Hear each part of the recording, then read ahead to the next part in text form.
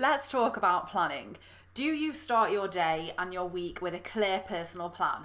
With all of my one-to-one clients, we always start the call with how the previous week has gone. And without fail, they always have the more successful weeks when they've had a clear plan and they've prepared everything the week before. Whether it's a to-do list for the day or for the week, we all do better with a plan.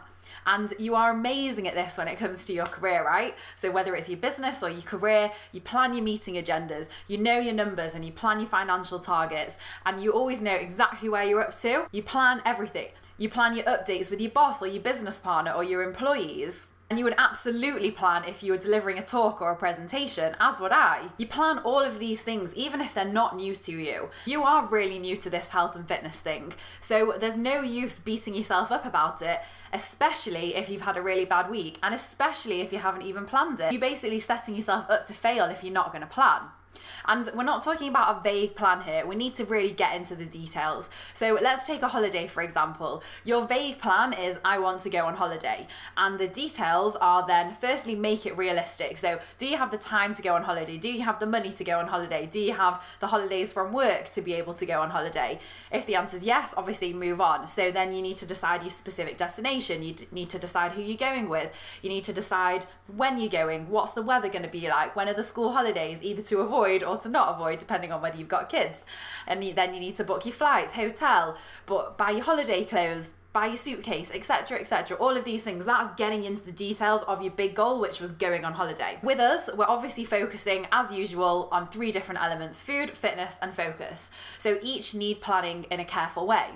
Starting with your food, we often really struggle to find time for food prepping, so you don't know what you're going to eat and when, and this leaves you probably often absolutely starving, probably dehydrated, leading to poor food choices, and especially if you're out and about, then you are going to just grab the most convenient option at the time, and the only way around this is to prepare. I want you to make sure that each week you have regular scheduled food shops, whether it's online or whether it's time for you to actually physically go shopping. If it's a weekly or if it's a daily, either way is cool. Just make sure that it's planned in, or you will find it really, really tough to keep on track with your progress. The second layer to food planning is, when are you going to make the bulk of your meals? So is it every night when you get in that you make your meals for the next day? Then that's cool. Or is it on a Sunday when you make everything for the whole week? That's cool. Is it in the morning before work? Also cool. Just get it planned in and make sure that there's time for it. Then we have your fitness. So again, often there's no time to plan in exercise, so it just gets missed. It falls right down to the bottom of the priority list and pushed off as soon as something else gets put on the top.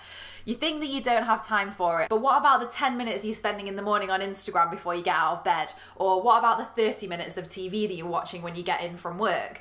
And I know that I'm being super conservative with those numbers there, because you know it's probably more like triple that amount. And I know that there are times when your whole day is consumed by work, but I'm just gonna guess that unless Theresa May's in here, then it's not every day, 7 days a week. And other than that, you probably can fit in that workout. As someone who used to work 100 hours a week on a regular basis and still managed to hit my body goals, I am telling you that with planning, it is possible, especially as many of you have home workouts. So like I've said to you many times in the Facebook group, if you only even have time for half the workout, just get it done. If you only have time for 10 minutes, just get it done. Get something done, and that is possible. And for those of you who are still working out 100 hours a week, yes, that is about a 14-hour day, 7 days a week. Not that fun. Anyway, focus-wise, so you vaguely know your health and body goals, such as I want to lose weight, but you haven't planned specifically how you're going to get there. So remember the holiday example that I said earlier. You need to know, is this goal realistic in the first place? Yeah, we've got that. We've done goal setting, so cool, it's realistic. What should I be eating? You know this is all in your original email and you're tracking it in MyFitnessPal. So now you need to fit this into your week and prep it. How often should I be training? Yeah, you know all this. Again, it's in your Trainerize app, whether you're doing your workouts at home, in the park, in the gym. Then you need to actually put those sessions into your diary.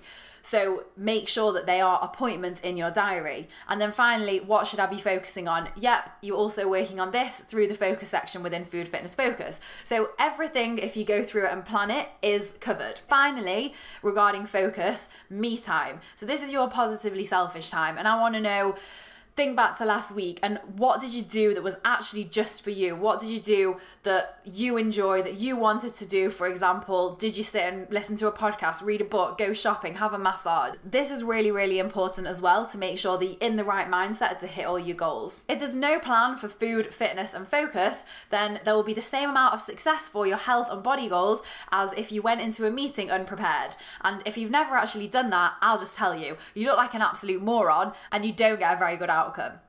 So trust me, the same will come out of this program if you don't plan to succeed. After this video now, I want you to get your diary out and plan in actual diary entries of food shop, food prep, exercise, and one thing that is for you, that is that positively selfish time. These are now non-movable appointments. You cannot cancel on yourself, just like you wouldn't cancel on your boss or your business partner. You are more important than your boss. And this is the first step to treating yourself as more of a priority, because you are a priority. And this isn't just a 1 week thing either. This isn't just you do it this week and then you move on to whatever else we're discussing next week. This needs to become a habit ingrained, and I want you to repeat this every single week. So every week you're planning in your food, every week you're planning in your fitness as a non-movable appointment, and every week you're focusing on planning in that positively selfish time.